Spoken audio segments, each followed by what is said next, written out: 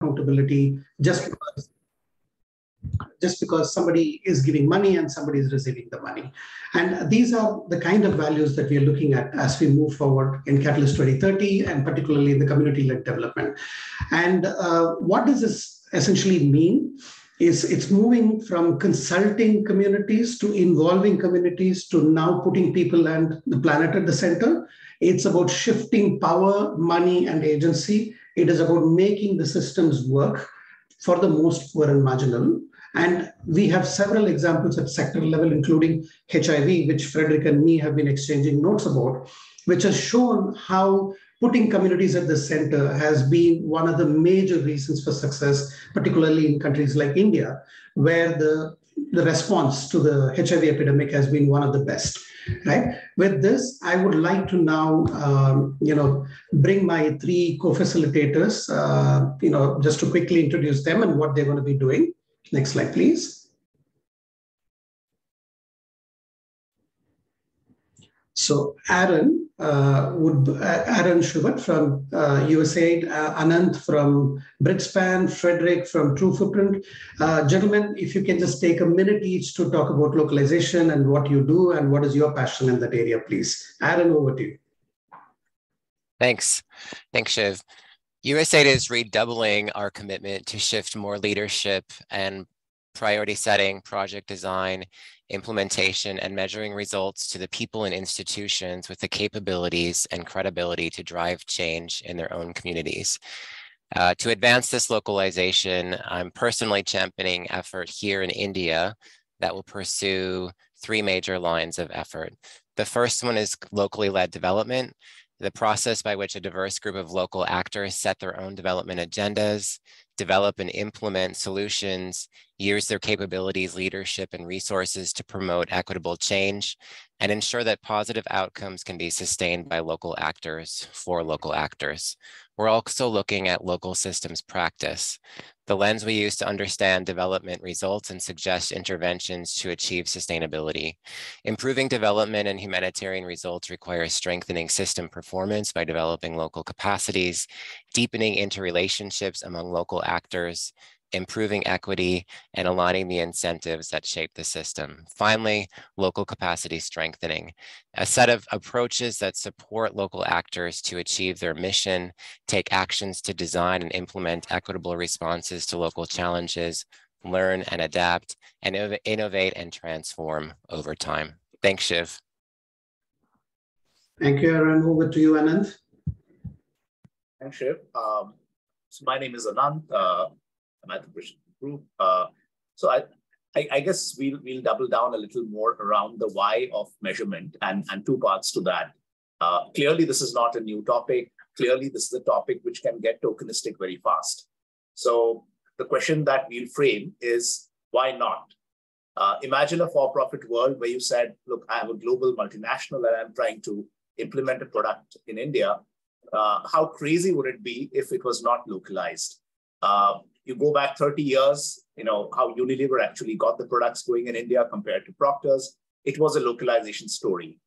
Why is it that this sector is, finding it hard to, understand this point and frame it as a why not rather than a why? So that's going to be point one.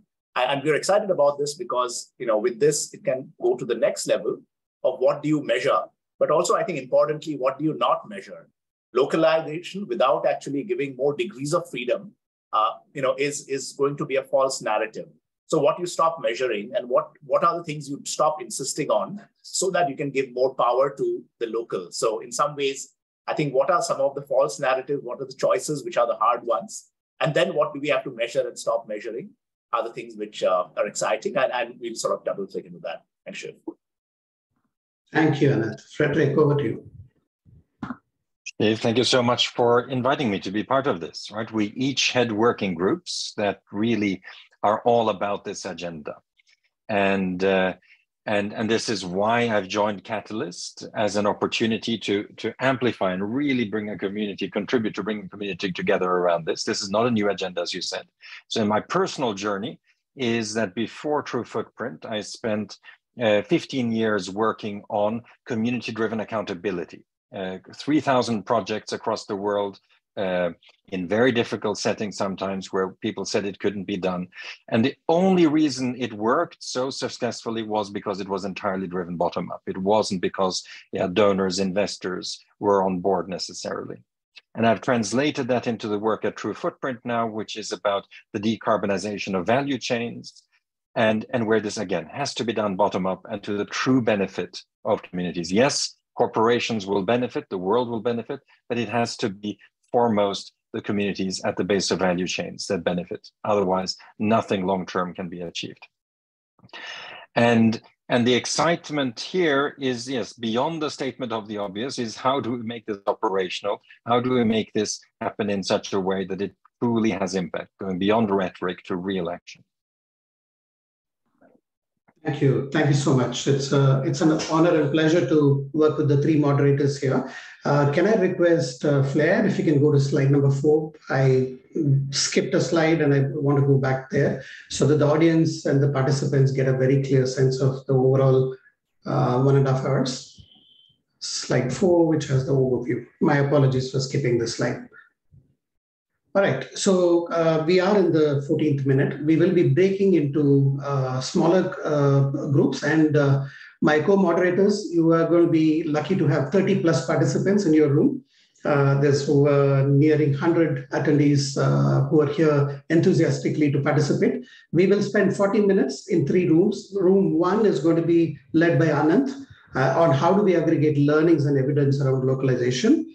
Room 2 will be led by Aaron, and that will be around how do we enable financing for localization. And number 3 room will be led by Frederick. It will be about how do we promote localization through proximal leadership. And I know if I gave you a chance, all of you would have loved to go to room number 2, which is one of the important issues. So we are going to be democratically dividing all of you. I think Aparna has the choice and the chance to put you all into a group. So as I say goodbye to all of you here in the plenary, we will be coming back here in the next 40 minutes to have a deep plenary discussion. And this is your opportunity in the smaller group to do the interactions. Thank you very much. Over to the co-moderators and the breakout rooms, please.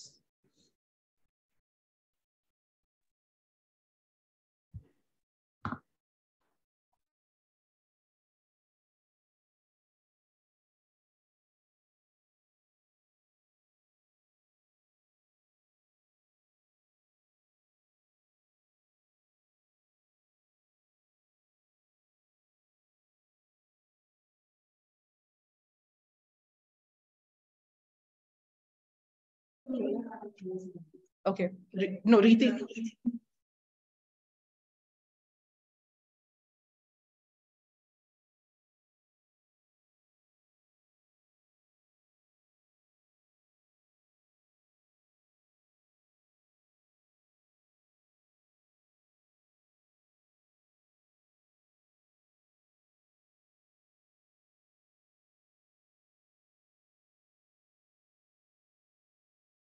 Hello, everyone. We'll just wait for the other attendees to join.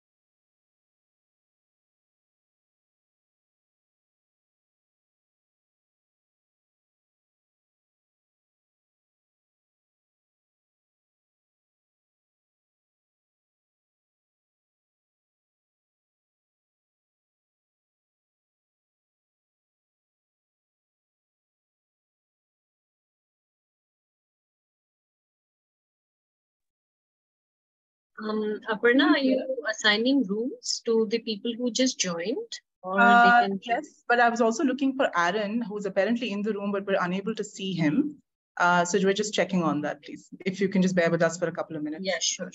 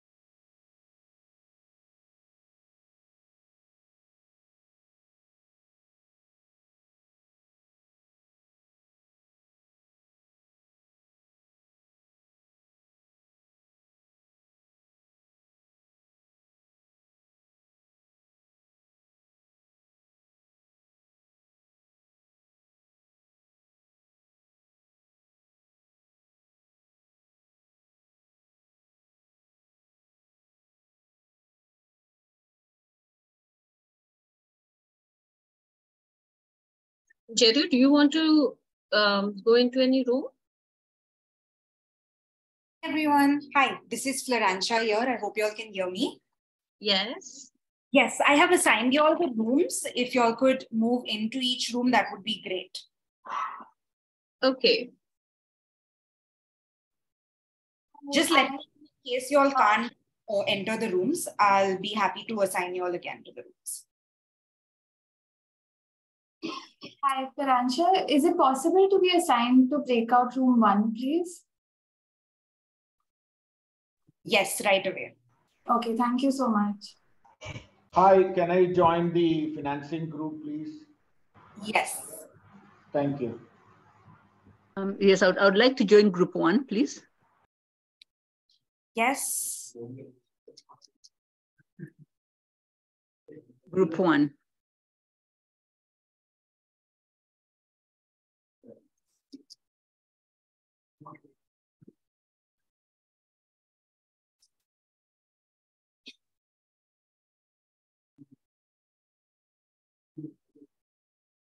Susanna, is there a specific room you'd like to be in?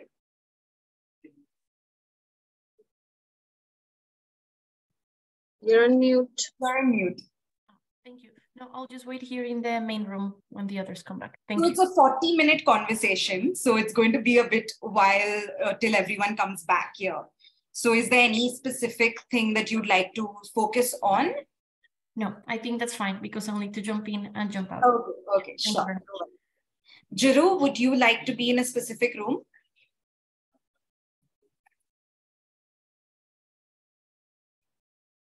Okay, I think that's Indrani, you? Actually, Francia, I'll go to all the rooms and I'll just see the conversation because I'm part of the logistics. I think there is a request from somebody to change the room. Like, I'm just going to tell you. Umang wants to go to breakout 1. Can you help him? Umang, yes. Folks, I'm on 2 things. That's why I'm already in Shiv's room on my other device because I'm having problems. Oh, okay. So don't bother to make me go anywhere. Sure. Okay. Sounds good. Thanks, Yeah? Jiru. Okay. Yeah. Karen, is there a specific room that you'd like to be at? Yes, please. Thank you. Hello. Room 3 would be great. Sure.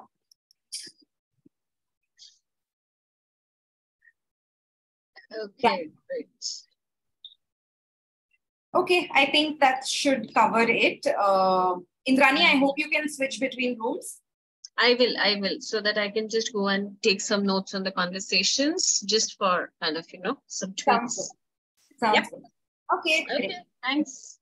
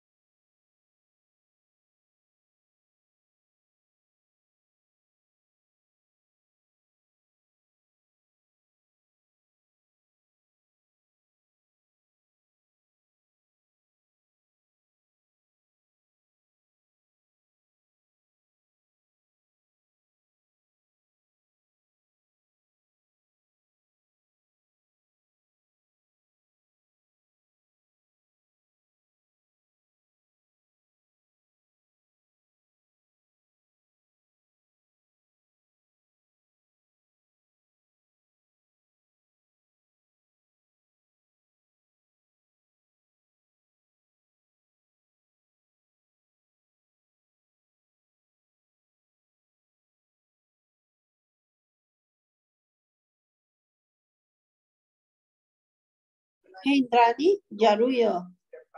Yes, just moving. Yeah, hi. Yes, I'm here. Hello? What happened? Florencia? Somebody Moved was... to the room. Oh. Yeah, Jeru, were you saying something to me? Oops. Okay.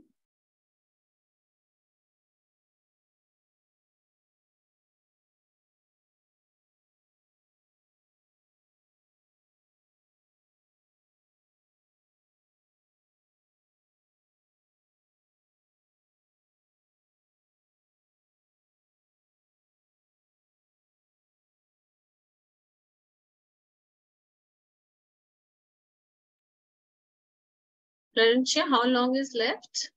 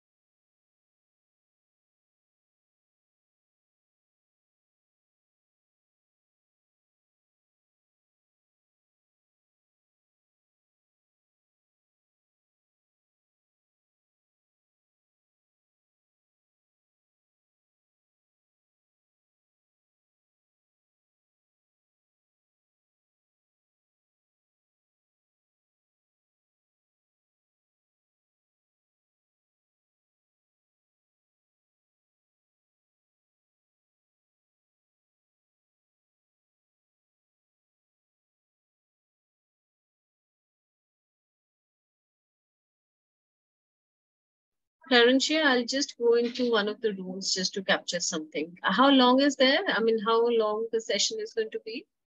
How much time is left?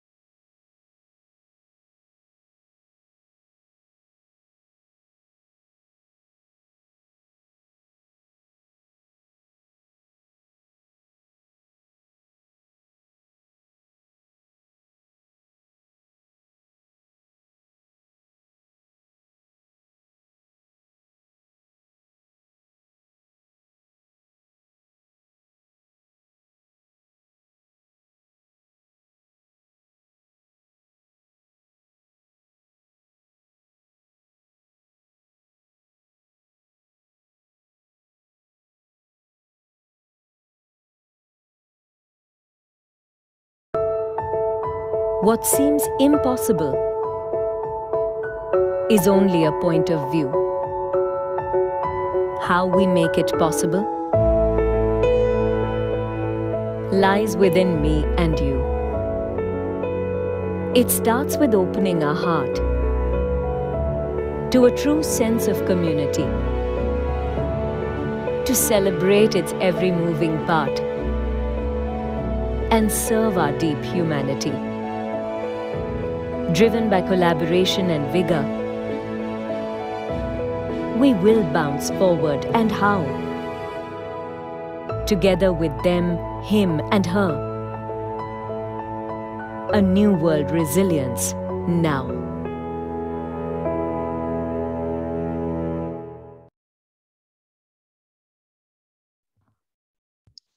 Hello, everyone. Welcome back. I know some of you joined a little bit late and were moved straight into one of the breakout rooms. Welcome, welcome, welcome. We are going to be now taking a quick quiz, Mentimeter. You will see a QR code there. If you can just take your phones and flash it on the QR code, or you can go directly to menti.com and enter your code. We would like to hear what's on your mind post the breakout session. Just one word.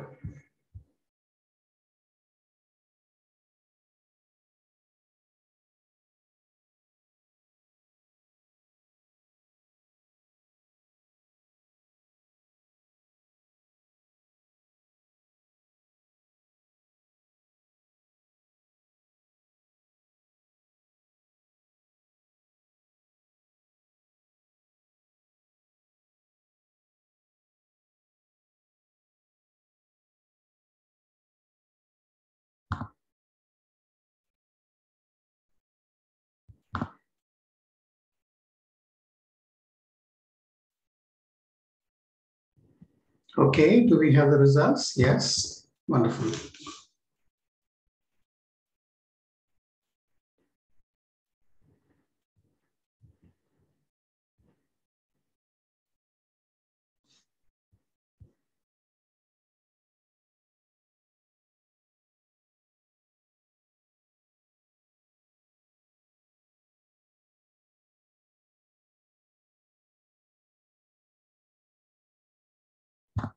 I hope all of you are able to see the wonderful list of things people are putting down, and possibility seems to be the most important one, along with inclusion, hopefulness. Inclusion, agility, negotiation, shift the power. Fantastic. Now we will move to listening from the three groups. Can I invite group one, led by Anand, to share, or rather debrief all of us on the discussions in group one? Just to clarify to a few of you from the international audience, FCRA stands for Foreign Currency Regulation Act in India, which is one of those acts which have limited civil society participation significantly, particularly smaller ones. So in case you were wondering, what does FCRA stand for? Anand, over to you for a quick debrief in 5 minutes, please. Sure, thank you, Shiv. And thanks to my exceptional breakout group. We I think, covered a few areas. I think we started by the question on why does the evidence part feel so hard? It was interesting to hear from Pankaj and Dr. Vamayu around sometimes what seems like evidence or measurement actually is a symptom of a misaligned priority.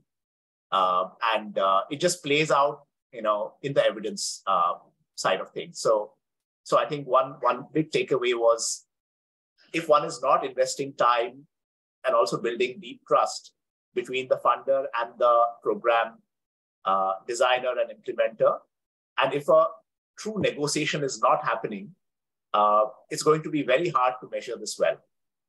And there are examples which were discussed on where that has happened. I think the second thing which came through was the whole topic on mindsets. It's so easy to expect all the compliance to happen. It's so easy to expect a certain format to be filled. It's harder to say, I don't know, I need to learn from you. It's even harder if the program officer is 30 years old and working with a nonprofit who actually, like the power dynamics are imbalanced. So how does this mindset get addressed? I think the third thing was, how do we collectively do, maybe it's codification, maybe it's already there, if not, put it in place to establish beyond any doubt that localized impact is far, far higher than programs which are non-localized, almost to the point that it ceases to be a topic of conversation. We discussed an interesting point on how does this intersect with SDGs. There's a lot of funding, there's a lot of funder focus on SDGs. SDGs are by definition quite focused on a certain pillar, whereas localized programs or localized organizations think holistically. That's the way communities work. How do these two things marry? And if we don't do that proactively, it could very well be that funders who are very SDG focused find it very hard to actually connect here. So is there an evidence to connect the two? And I think the last point which came through, Arvind also made that, is how do we codify learnings? Catalyst already has 70 such maybe global best practices, but are there another 1,000? How do these get codified? How do these get open sourced? So one doesn't need to find it difficult to find these examples. So these were maybe 5 areas, and it seemed like there are many of these which can be immediate action points as well. Thank you. Thank you, Anand. That was a fantastic summary of a fairly rich discussion. And I think Ria in your group has also helped capture some of them in a slide deck. So we will leave it with the audience for now. And thank you so much. Can I turn to Aaron? Aaron, on financing, room number 2, your debrief, please. Thanks so much, Shiv. We had a great conversation and wide participation. So thanks everybody that was willing to speak out on the call. There is a broad feeling that large donors are most interested in numbers, and sometimes they're unrealistic in terms of their expectations and timeline and what must be achieved by local partners, and then tying continued funding to kind of overambitious targets and goals. And there is a consensus for a need for a more bottom-up approach to all of the development work that we're doing to make sure that the government and other stakeholders are not implementing something that's top-down, and how we can make sure that the solutions are really derived by the people who seek them, not by an external force. We seek continued knowledge sharing with the communities up front at the time of commencement of projects to collectively address the framing of local issues on financing. We also talked about how we advocate better for communities to enable financing, and how do we close that gap between the communities and the donors once we're convinced that a community-driven approach is the most effective. We also talked about cultural differences between countries and nature of problems, and that donor expectations from one organization are very high, and that sustainable change requires 3 to 5 years, perhaps in some cases decades. Some persons, someone specifically mentioned, I've been working for 20 years on a development challenge, and the solution, is still, we're still working on it. And so it's unrealistic for a donor to come in and say, okay, here's 5 years of funding, and then we'll close down, and the solution or the issue will be addressed. We also talked about regulatory restrictions like FCRA or FICRA in India as a potential bottleneck or serious barrier for CSOs and NGOs, and how we can explore other avenues such as an exemption in collaboration with the government to kind of open up and allow that flow again from donors down to local organizations. And I'll turn it back over to you, Shiv. Thanks. Thank you. Thank you so much, Aaron. That was a quick, real good summary of what happened in room 2. We go to room 3. Frederick, over to you on proximal leadership. Thank you so much, Shiv. Yeah, at one level, local leadership may seem like an obvious category, right? That it doesn't require elaboration. because localization requires working with local leaders. But as we unpack it and look at what lessons have been learned along the way, experiences people have had. So we were privileged to have in the meeting in our breakout, Dr. Sundararam, and his experience from many decades of working on health, and Shama Karkal of course, from Swasti, also working on public health. And I think global public health has some of the richest experiences related to localization, well ahead of work on humanitarian sector, well ahead of much other development work. And as you said in the opening remarks, Shiv, where things have gone well, localization and proximate leadership have played essential roles in that. It's inextricably linked. But so the question Dr. Sundar was highlighting is what does that really involve? And so one thing is simply language, right? Not everyone has access to English, which is the dominant language of international development by far. And it may even be a certain kind of English that's expected. So that's one thing. And then about the networks and the building of relationships. And Shama highlighted also the necessity of proximate leadership, not just at the frontline organizations where it is in a sense obvious, but right through the system, that it really needs to go from local to national to funding to global, that is key to that. And yes, that's also, I guess, been an experience from global public health.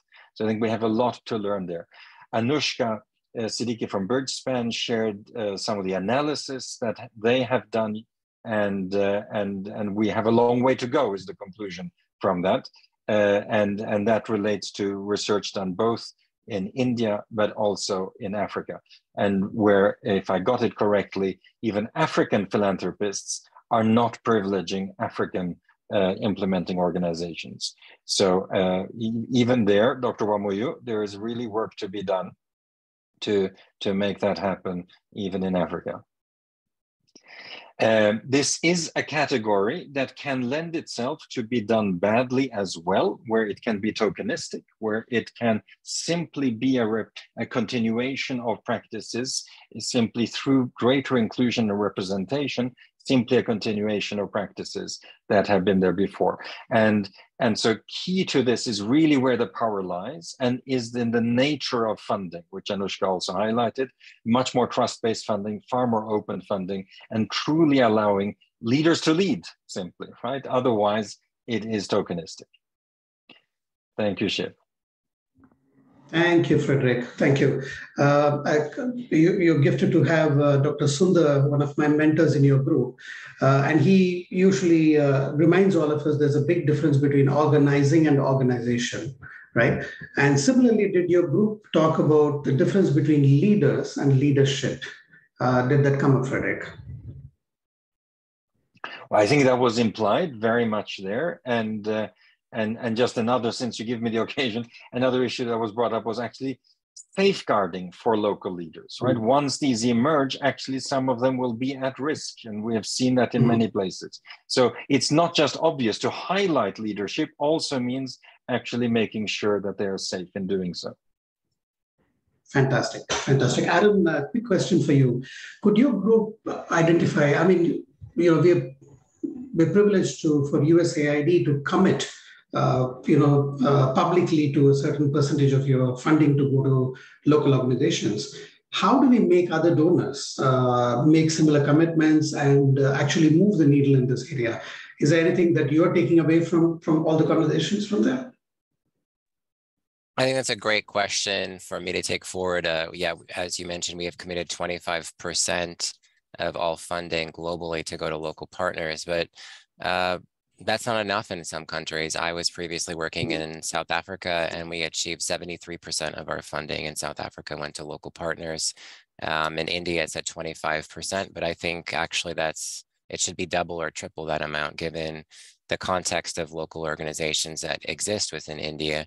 So I think internally, USAID has a lot more work to do on localization, but also at a higher level, reaching donor consensus that we must also set ourselves and hold ourselves accountable to a larger percentage of funding going to local organizations. And then, the US also contributes to Global Fund and other things like that, and asking Global Fund also to do the same. But I think it can't stop there too. We have to really share those best practices. If we have successes in South Africa, for example, of achieving 73%, how can we take those forward in other countries, and what kind of models did we use to get that far?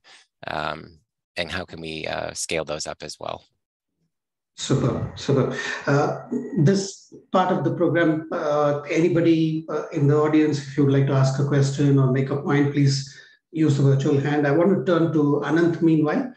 Anant, the point about Global Fund, right? And Frederick made a comment in one of our earlier sessions that Global Fund is one of those which actually moved a large sum. Frederick, am I right? Around $50 billion for HIV, TB, and malaria, and sought to work with proximal organizations, right?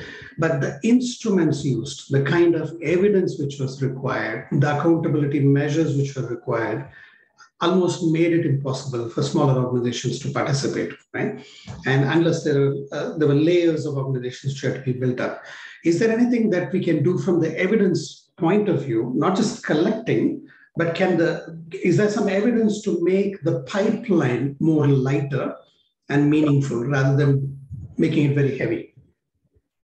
Well, thanks, Shiv. And I think some of this is work in progress, as you can imagine. But I think the way I think about this is, rather than thinking of, upfront, get all the evidence, rather thinking it about like a pipeline or a journey. An interesting example is how startups today in India think about customer onboarding. They are the banks in the earlier world, and banks are a great example of like very hard to deal with organizations, the big banks. They used to ask for a 30-page form upfront, which kept bulk of Indians out of the game. Today, when you work with a fintech company on an app, you have 3 questions and you get started. And as you go along, so it's basically saying, get started, minimize the amount of evidence needed to be on the journey, and assume people are honest and people are good, unless proven otherwise, rather than, assuming everyone is actually out to cheat us and, ask for mountains of evidence. I guess, this is lots to learn from the startup world simply because they have been forced to do this. And maybe there could be some parallels there. And of course, in evidence, this might be sacrilege, but if one answers the question, what is the minimum viable evidence rather than the maximum viable evidence, maximum possible evidence, that may be an interesting way to think about it. Thanks, Shiv. No, thank you. Thank you. I also wondered whether any nomenclatures came up as one of the issues. For example, we call people as frontline workers. The word workers is used, right? That means they're supposed to be doing somebody's work.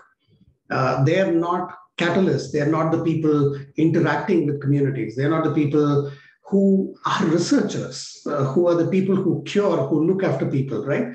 But that's not the terminology. We give this word called workers. Does it really matter what we call these, frontline workers or the community leaders? Does it matter that what word we use? Anybody has a thought on that? And I have a quick reaction to that. And again, this started a little bit personally. I think the change from workers to owners usually has a huge impact on because owners define the metrics. Owners hold the power. Workers don't hold the power. So in some ways, I think if we truly, but this has to not be tokenistic. So I think along with the change in the designation, a great example is Amul. Right now, again, it's a complex situation, but how do you actually change the power dynamics on nomenclature? But then it cannot be a situation where it's a puppet and string situation where, we're calling them owners, but then, all the checks and balances are coming from behind. So it could be powerful that way, Shiv, some thoughts. Absolutely. Absolutely. This is an open session, folks. Please raise your virtual hand. Naga, did I see your hand up? Please come in. And then followed by Aaron. Yes. No, I think Anand did cover a bit of it, but I think more than changing the designation, I think just when we sort of design people's roles now, whether it is that of a facilitator or a worker, and I think giving more importance to that, as in how do we how much value do we look at somebody who's very close to the problem, who's able to talk about it through lived experience? And is that only an anecdote to a solution, or are they an active part of actively trying to solve it? So I think that thought process definitely needs a shift. We most often tend to look at this as a discussion, as an input, and then they're not a dynamic part of the process. So I think, and that's where maybe the gap starts to widen in a sense. Right. Thank you. Adam? I think that too, we need to look at some of the factors that facilitated the growth of large international NGOs and their ability to rapidly expand, and finding the balance of what lessons can we learn from them to grow and expand local organizations without destroying the organization in of itself. And I think that, for example, networks, international organizations hold trainings on how to work with, how to receive money from large donors, how to basically ensure regulatory requirements are met, and how do we tap into those or create a separate network for local organizations to learn and to share experiences with each other. I think another interesting thing is the overhead of a lot of these large organizations is 34%. And most local organizations do not aim to get such a huge chunk of overhead. So how do we help them to do that? Because that enables them to buy their office and to make much longer term investments to help that local organization survive when that pot of funding may dry up. But most local organizations that I have worked with go very low and ask for a very low overhead. And they never think about buying their office or making some of those sustainable investments.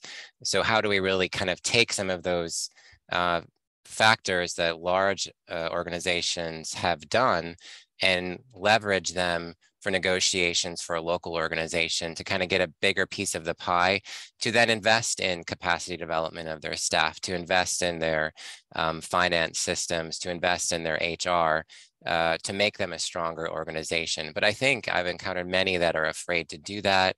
So that's too much money. We want to put all of our money into programs, but to look a little bit bigger on sustaining the ability of their organization to continue. Thanks. Thank you, Aaron. Really want to thank everyone who switched on their video. Can I request others not to feel shy? It's okay if your background is a little bit complicated for explaining, or if your child is running around, it doesn't matter. Keep your video on if you can, please. That would be wonderful. Riti, over to you. After that, Shama. Thank you, Shiv. I just wanted to, Aaron's point, just wanted to build on that. I think one example we are seeing in Africa is Adesso's work on building Core and Kujalink. So Core is a platform where a lot of local organizations are enlisted to help make it easier for funders to identify them and source, sort of channel money and funding to local and proximate organizations. And Kujalink is a shared services platform that helps many local and proximate organizations build their HR, strengthen their OD, so which points to all the points, Aaron, you spoke about. So the small example, just wanted to add that. Thank you. That's excellent with you. That addresses the point which was made by Aaron about, how do you get the advantages of a large INGO kind of organization. I think, Catalyst 2030 itself is a great platform where we should think about things like this. But Aaron, I want to throw that point back at you for the contra point that the INGO format of, turnover increasing every year on year, getting more projects, hiring more people, is that the only paradigm of growth? Or should there be another paradigm where you actually scale deep rather than just have many, many projects? Just a thought while I bring in Shama into the conversation. Thank you, Shiv, and thank you for the insightful conversations. I just wanted to respond on a point that you had made earlier, and this was something that we were discussing in room 3, organization, leadership versus leader, right? And I think when we are talking about proximate leadership, we want a variety, and we want also leadership outside of what is traditional institutional forms. And I think that color is very, very important. And that is to me, I think one of the reasons why we don't see enough of leadership or enough space for leadership, I think we don't accept informal groups, coalitions, forums that allow for expression of leadership, decision-making action. And increasingly, those are coming about, right? If you take in an urban Indian context, you have ward-level committees, which today are just citizens coming together. They actually have budgets. People will change, but they take decisions which are for their ward, right? We've seen even something like community-led monitoring, which is a monitoring process, bringing in a variety of different people to come into monitoring service delivery and taking decisions. Now, all of these, there is no institution there. There's no organization per se, but there is expression of leadership and decision-making. And there will be funding that's required. There will be facilitators required, but that's not necessarily in that. And I think how do we create space for much more of that is really something that we should be looking at. Right. I think creating the spaces, the platforms, and I think Sundar had a very good point. Jeru, this is an interesting idea which has come from this group, is that we should have a proximal leaders conclave, for them to get together and share lessons in their language and in their respective domains and geographies. I think that's something we should take it upon. Catalyst 2030 is one of the action points. Tim, good to have you here. You mentioned the word decolonization is not being used. Do you want to come in and share your perspective? And I recently heard from a donor a very interesting perspective around decolonization. Over to you, Tim. Yeah, thank you, Shiv. I just mentioned it because and noting that the term doesn't always land well with all donors, because perhaps it's overly provocative or painful, or touches on colonist fragility. But I think it is a very important frame for us to understand this broader point as to why is so little of the funding actually getting to proximate actors. So it's, again, I recognize that it'll shut down a lot of donors just using it because it's overly provocative, but I think we need to continue using it and talking about it until it becomes more mainstream, until we start using this framing as particularly for global North donors.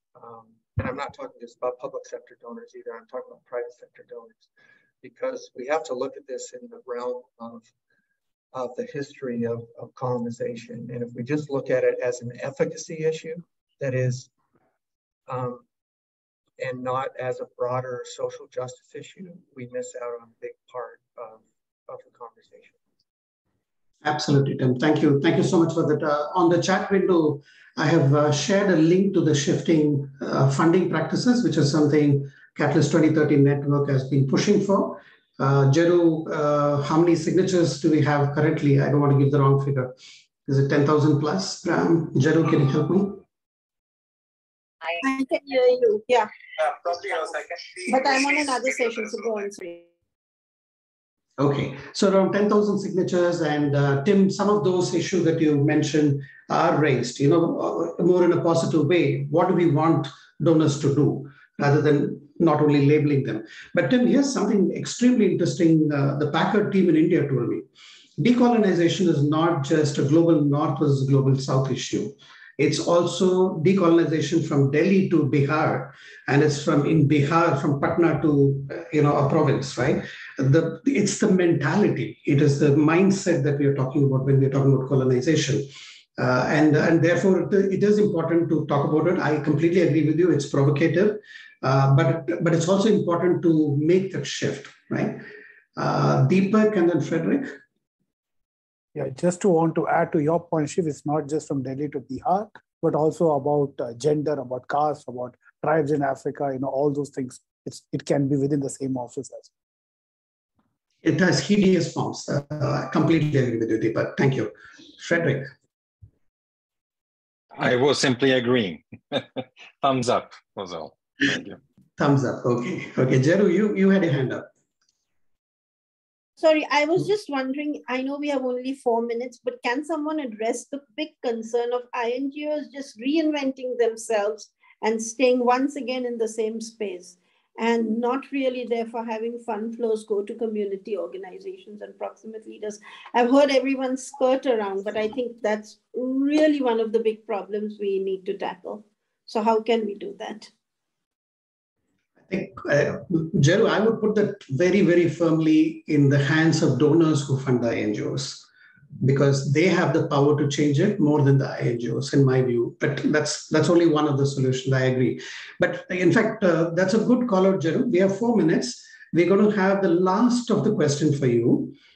Get your phone ready, or be on to menti.com. My colleague is going to ask you, because Catalyzing Change Week is about action. And after this 1.5 hour conversation that you invested your time on, we would like to hear from you. What is that one thing you're going to be doing as an individual, or as an organization, or as a network? What's that one thing you plan to invest in based on these conversations? Flair, thank you. What's the action that you're committing, particularly relating to localization?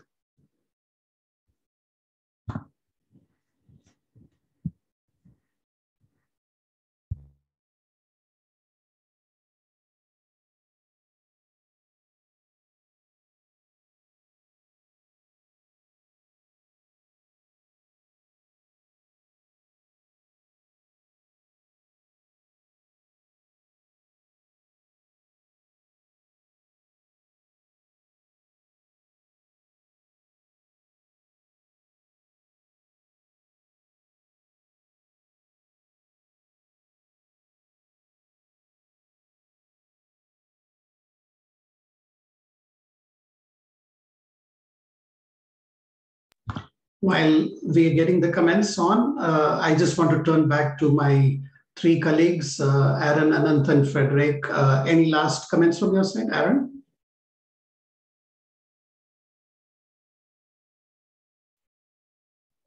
Thanks. I think that my last comment would be this cannot be once off, that the dialogue and exchange must continue in a concerted effort in order for those best practices and kind of holding each other accountable for this drive towards localization to continue. And just on your last point, I put in the survey, NGOs or donors can restrict competition to local partners only. So USAID has tremendous power just to say, well, this competition is only open to local partners. And then it makes, in terms of addressing the comment about INGOs just reinventing themselves, you would be shocked by some of the proposals we receive where a local partner then has a sub-partner that is an INGO. And that INGO clearly approached the local partner and said, oh, we'll write the grant for you, or we'll do everything, and then you just give the funding to us. But the donor can make that decision up front and say, no, you can't. So I think for everybody on the call, that's just a question that you should pose to the donors whenever you meet with them. Why are you making us compete with these organizations that are oftentimes based in another country or may not be familiar with the context? And can you please consider limiting competition to local organizations only? Thanks. Thank you, Aaron. Thank you. Anant, 20 seconds. Yeah, maybe interesting, building on Aaron's point, a call to action could be, what do we choose not to measure, and what do we choose to measure, and how do we choose to measure? So rather than this being a free-for-all where there's a lot of chaos which is created, can some of these best practices be put out there, and that starts becoming the norm? And Catalyst could actually take the lead in that. Thank you, Anand. Frederick, last word. What it makes me think is really 2030, right? And already a lot is happening. One thing is capacity.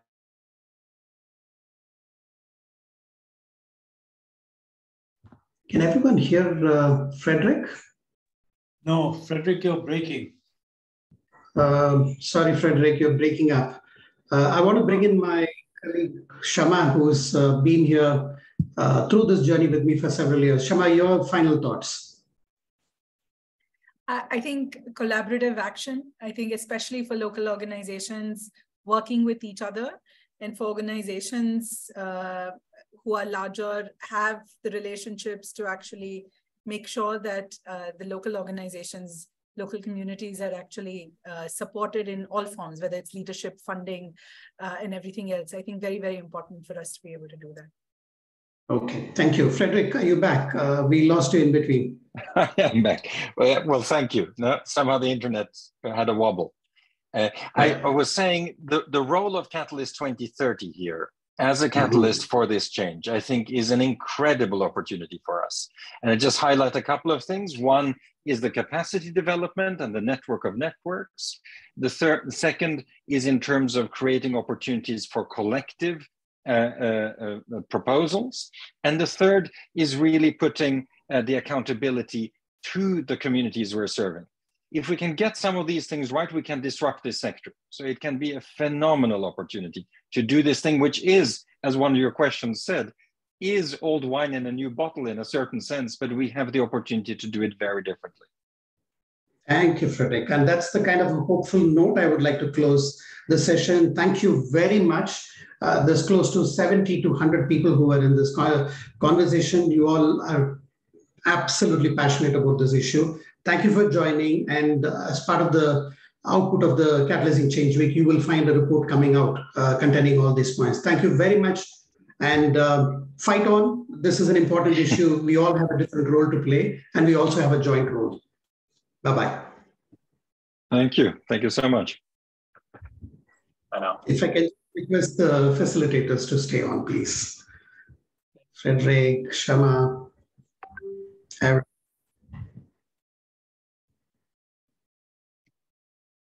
Anand. What an amazing job you did in convening this. And thanks for all the preparation you put in.